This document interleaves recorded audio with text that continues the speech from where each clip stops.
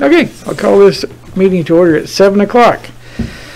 First up, adoption of the agenda.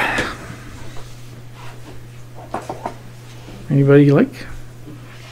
Councillor Schlossberger, all in favor of adopting the agenda as presented? Opposed? None. Carried. Just a little. Minutes from regular meeting, September 28th. Any questions? Moved by Councillor Carlson. Any questions? Anything arising? All in favor of accepting as presented? Carried. You made that one. Action items. Number 1, correspondence. The Honorable Jason Nixon, Minister of Environment and Parks. It's a letter about the coal regulations, an answer to the letter we sent. I don't know if there's much to discuss, but any comments? Nothing productive. Nothing productive in the letter. Nothing I can repeat here. Yeah. Okay, we'll take that for information. Number 2, correspondence. The Honorable Tracy Allard, Minister of Municipal Affairs, Municipal Operating Support Transfer. Marion. Yes, so this is part of the Provincial Government Safe Restart Agreement between Alberta, well, the provinces and the Government of Canada. So there was money transferred to the provinces due to the COVID response, and that is now being distributed to the municipalities. Our funding amount will be $387,759, and that's to be used for any additional expenses we may have had due to COVID, but also we can use it for revenue shortfalls, like our arena being closed for a period of time or the pool being closed, any of that. So we'll be looking at where we have some shortfalls in our 2020 budget, and we'll have to report that back to the government, but we're sure that we can use up those funds. Thanks. We have already signed the agreement and sent it back to the province. Number 3, correspondence to Alberta AUMA Interim Alberta Police Advisory Board Survey. Marion. Yes, so they were asking for a survey with the new interim Alberta Police Advisory Board, and they're asking municipalities to just submit one survey per municipality. They're due on October 19th. It's my understanding from the mayor that when he received the survey, he filled it in and sent it back on behalf of council. So maybe you want to speak to some of the comments you made in there as to what they... I didn't bring a copy of what I wrote, but you can read through it. I know I wasn't, I didn't express any joy in the survey answers. I think it's a drain on the municipal budget. I think it's a way for the province to pass down their policing expenses, and I believe we will get nothing out of it in the long run. And that's, we've all had we had these discussions. I based it upon what all we've been discussing. I understood it was for me to do the way I received it, because it came addressed to me, and so I just went ahead and did it. But I did answer it according to our conversations over the past 2 months on this.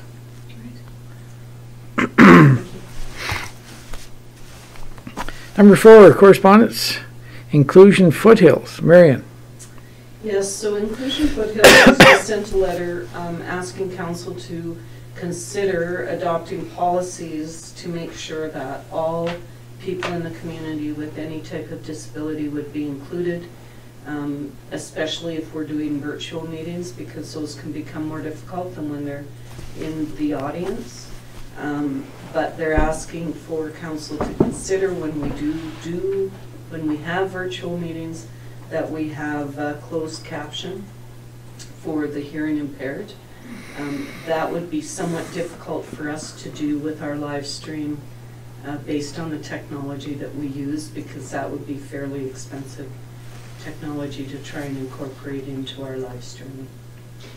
And can I ask, is it possible or Yeah, is it even a possibility when we get moved into the new building with the new technology that that would even be, or does it just feel like, I don't see I mean, it's a lot of money even if we have the technology. We still have to buy the program that will allows you to close caption? interpret it to.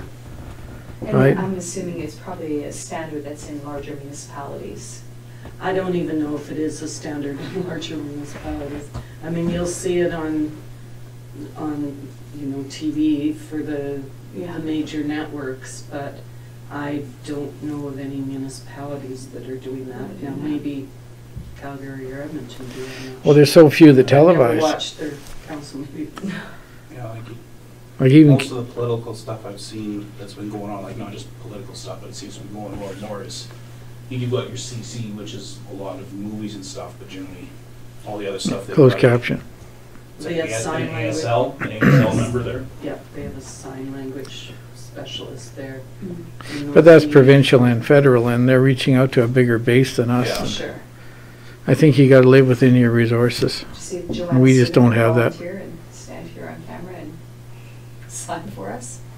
Well, that's the other thing. If she were to be here, you'd have to center the camera on her, and that's all you'd be seeing. So then we may as well not televise everything else happening.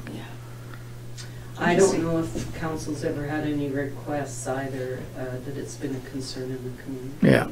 I haven't ever received it. I haven't been approached by anybody.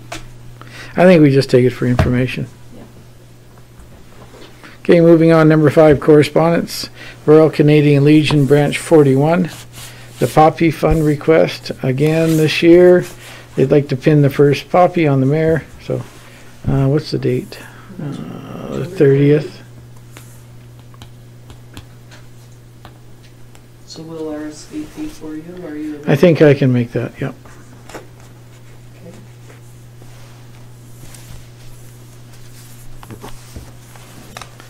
Number 6, request for decision. Claresholm Library Board, MD Representative, Marion.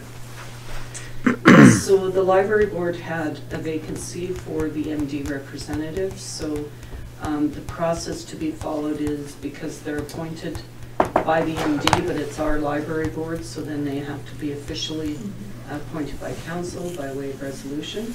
So at their last meeting, the MD had an application from Ashley Oliver, and they passed a motion to put forward her name to the town as one of the MD's representatives on the board. They have 2 positions. One of them is Derry Markle as a councillor, and then they're suggesting or recommending that Ashley Oliver be appointed. So we would need a resolution of council to support that. I'll make that motion. Councillor Schultz. All in favor? Opposed? Carried. Request for decision, Claresholm Library donations, Marion. Yes, so the library has a couple of projects that they've been working on donations for, and one is the Improve Ergonomics project, it's called, and the other is for the Joan Mackin Murder Mystery Collection. So the library is not a registered charity with the CRA, and so they're not able to issue official receipts, charitable receipts, but the town can issue those receipts as long as we control the funds, and it's for a purpose that would benefit the community or the town. And so there has been $5,000 donated for the Improve Ergonomics program. Or project, and then there's also been a minimum donation of $200 for the Joan Mackin Murder Mystery collection. So what happens is we take the donations, we issue the tax receipt, and then we forward those funds to the library for their So we just need 2 motions to acknowledge that council supports the projects, that there's benefit to the community, and we can issue those receipts. I'll make that motion. The $5,000 one? Okay, question? Moved by Councillor Schlossberger to donate $5,000 to the Claresholm Libraries and Improve Ergonomics Project. All in favor? Carried. Who'd like to make the next? I can make the. Councillor Carlson. For Joe Mackin. Question? Moved by Councillor Carlson to donate a minimum of $200 to the Claresholm Library's Joan Maffin Murder Mystery Collections, and that this donation be increased by the amount of any additional donations received by the town for this project. All in favor? Carried. Request for decision, Claresholm Child Care Society grant application. Marion. Yeah, so we've discussed the need for the exterior rehabilitation of the after-school program building with the Child Care Society board or their staff. They're willing to make an application to the Community Foundation of Lethbridge for the up to $15,000 to help with the cost of re-siding that building.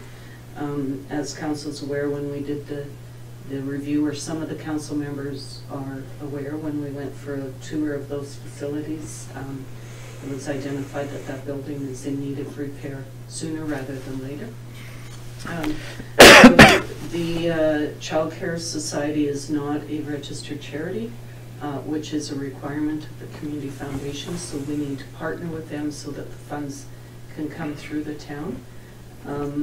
And also, we also have to commit to the balance of the funding.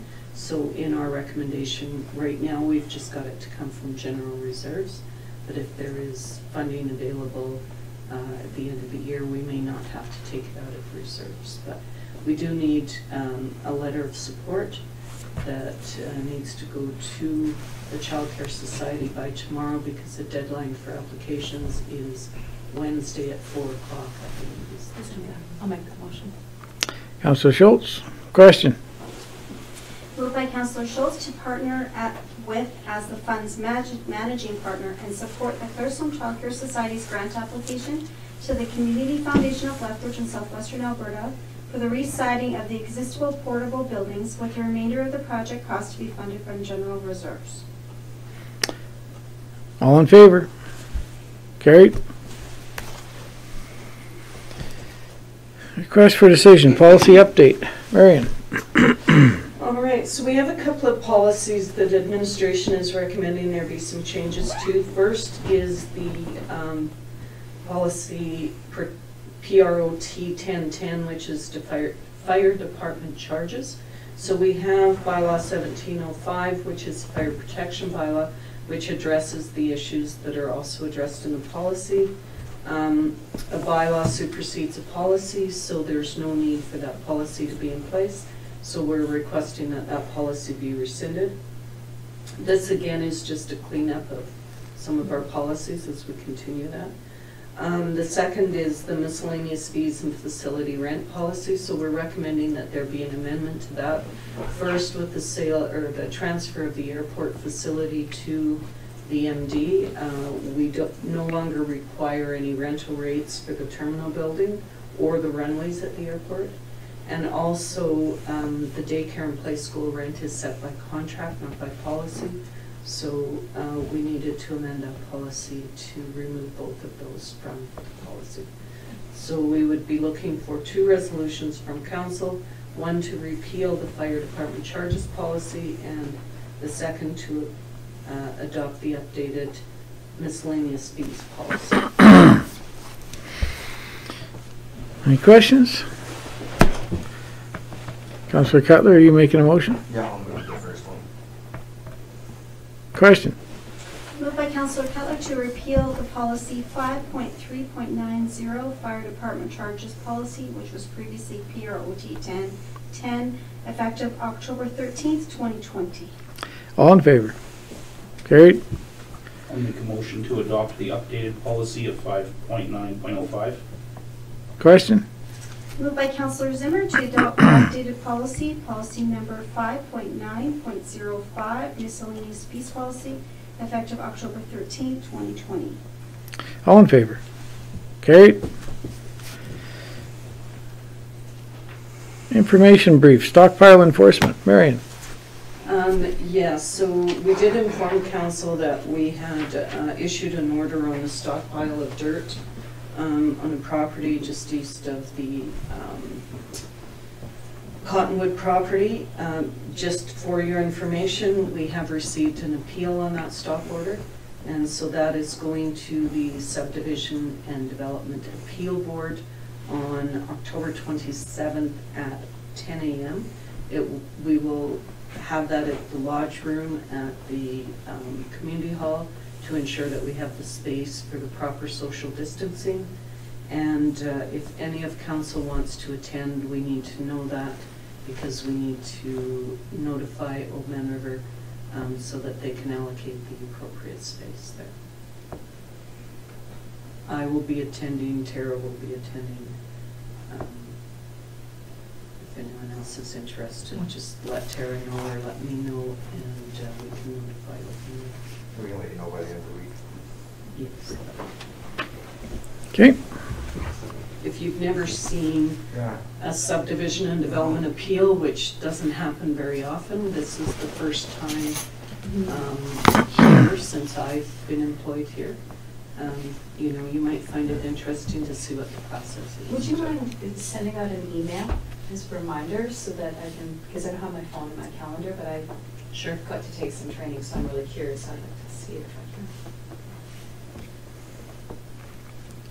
You may as well pen I'll me send in. out a calendar request and you can just Perfect. respond, Yeah. and that way Tara will know who's coming. Perfect. Thanks.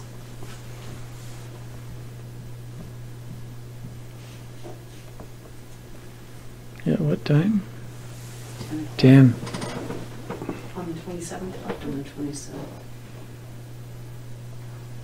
Is there a time frame on it? Like how long those things take? They take as long as the evidence takes. The evidence is presented by both sides, and then the board deliberates, and they don't have to make their decision that day. They have a period of time to make their decisions. Okay, moving on. Information brief. Strategic plan report. Marion? Just an update on where things are at with the council's strategic plan. A lot of things have been accomplished this last year, lots of complete. There's a number of things in there that are ongoing because they're cyclical in nature, and so we will continue to work on some of those, but overall I think we're doing pretty good on trying to accomplish the strategies that council has put forward. So. Yeah, really great. I really appreciated the breakdown and seeing who's. Thank you. Thanks to all your staff. Yeah, that's who does it. Okay. Council resolutions. Any questions? Nope. Okay. Information. No, adoption of the information items. Any questions on the information items?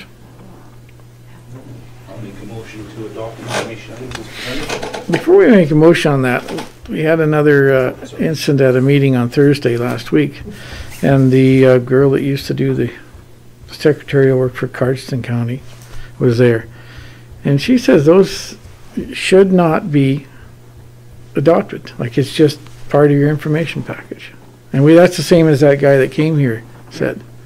At the time when we had the Robert's Rules gentleman here to do that presentation for Mhm. council, Yeah. one of the reasons that council decided that they still wanted to pass the motion was to identify in the minutes that they actually reviewed those information items.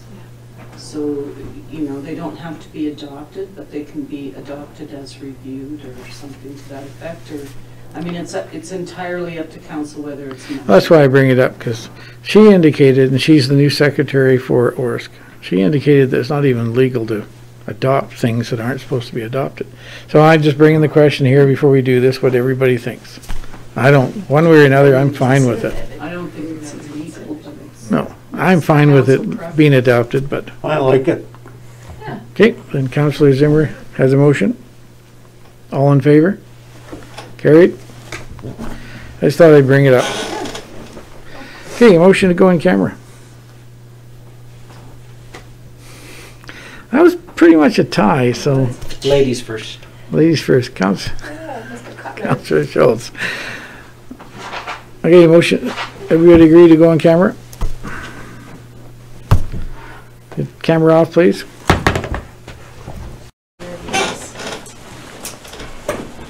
We're good. Okay, if we could have a motion to come out of in camera. I'd like to make a motion. You're too early. Councilor Schultz, all in favor? Carried. The only thing that came out of that was, do we even need to address that? The boulevard? No? So I guess there was nothing in camera that requests or needs motion, so I'd like to Councilor make a motion. Carlson, Um, go ahead, Marion. No, that's okay. Just letting you know that we're gonna record in the minutes, the CAO evaluation was done in camera. Okay, Thank you. yeah, because I didn't think, It's on record. I didn't think we needed to say anything about it, so. Okay, so Councilor Carlson has moved to adjourn, so all in favor? We are adjourned. Camera off, please.